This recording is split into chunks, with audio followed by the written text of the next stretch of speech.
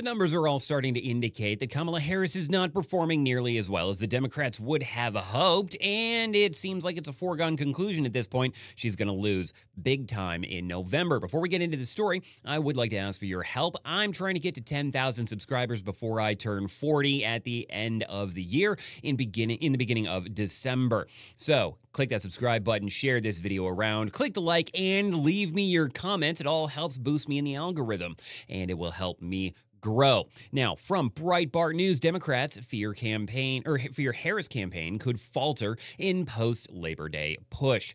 Establishment Democrats remain concerned about preventing former President Donald Trump from completing the greatest political comeback in modern American history, even after President Joe Biden stepped aside for Vice President Kamala Harris. The concern spotlights Harris's lack of a post-convention bump and the September 10 presidential debate, which will force Harris to speak about her radical record and how she plans to address the nation's decline. Now, there are still rumors that she is arguing against the muted microphones and may use that as an excuse to back out. We don't know for sure. However, there have been some talks recently, as of today, claiming that Donald Trump is the one who's going to back out. It's not going to happen. Donald Trump won't back down from a debate with Harris. Not this close to the election.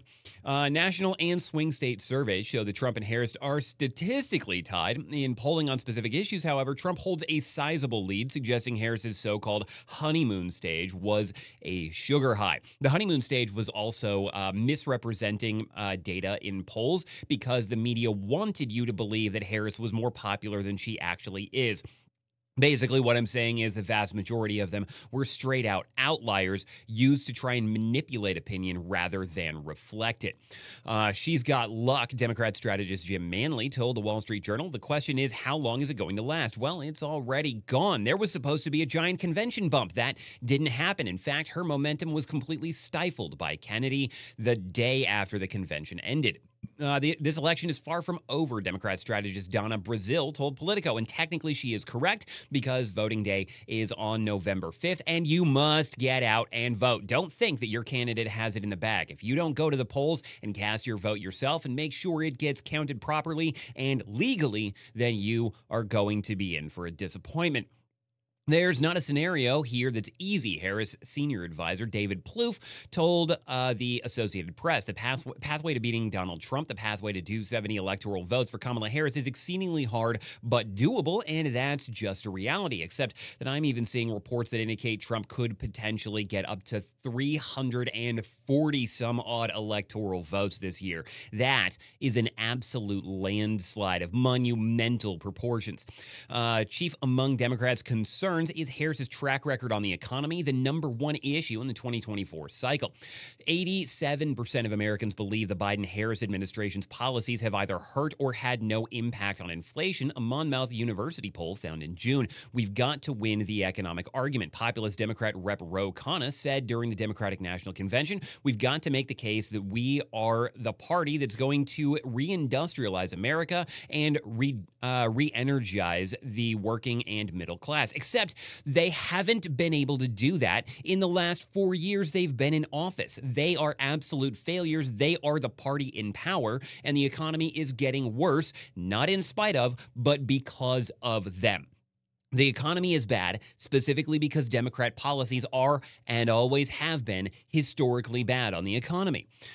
Harris faces a conundrum on the economy and in particular on soaring costs, which have increased about 20% across the board since she took power back in 2021. Harris cannot campaign on the reduction of soaring costs without undermining the Biden-Harris administration's policies, but she must tout the administration's policies to validate her record and candidacy. She's in between a rock and a hard place. CNN's Dana Bash exposed Harris's conundrum during her first pre-taped interview. Harris owned the Biden administration record while she simultaneously blamed Trump for it, claiming basically that Donald Trump is still the president right now, you guys. The contradiction was stark, producing an outcome that forced Harris to tout her administration's policy to validate her candidacy, all while she undermined her record and her candidacy. Not all Democrats appear worried about Harris's catch-22. Harris put the Democrats back in the game to where it's kind of a toss-up. Democrat pollster John Anzalone told the Associated Press. Post-Labor Day, when the bell rings, there is a battle for a slim universe of you can call them anything you want, persuasion voters, swing voters, independent voters, and it's pretty small. And that's where each side gets $1 billion, he said.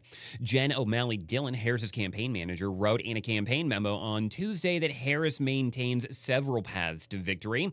Nope, don't know if there's, well, we're going to move on beyond that particular joke. We maintain multiple pathways to 270 electoral votes and are growing strength across the types of voters who decide elections in every battleground, she said, because she's completely out of touch with reality, just like the candidate whose campaign she is running. It's going to be really bad for Harris, and it's going to continue to get worse. But the good news there is that that's good for the rest of the American people, because you might actually be able to afford to feed your children again in the not too distant future.